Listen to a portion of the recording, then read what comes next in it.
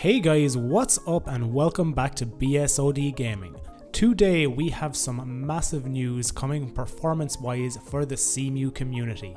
The shader commit bug present in Nvidia drivers has been basically fixed and now uses 50% less RAM in our systems when it is loading shaders with Cemu.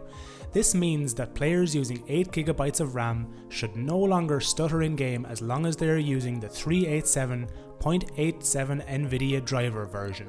This version of this driver is not yet released by Nvidia, but it is linked down below in this description.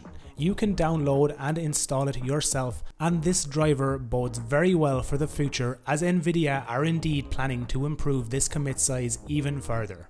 In order to install this driver, all you need to do is come over to this link right here. I will have this linked down in the description. You want to download this. I already have mine downloaded to my desktop. We want to run this file. Click OK and go through all of this process.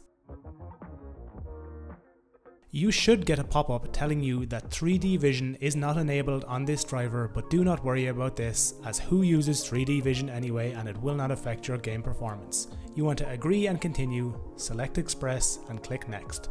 I already have this driver installed, so I do not need to install it once again. Once you have the driver installed, I am also going to link a shader commit test which Exap, the developer of Cemu, has made for us. If your shader commit size comes in at under 2200, this indeed means that Nvidia has fixed the driver issue. For me, on a 980 Ti, my shader commit size went down by 50%. As always guys, cheers for checking out the video. I really think this one is going to help you guys out quite a bit. Remember to like it if you liked it, dislike it if you didn't, and subscribe to the channel if you want to see all future videos from me.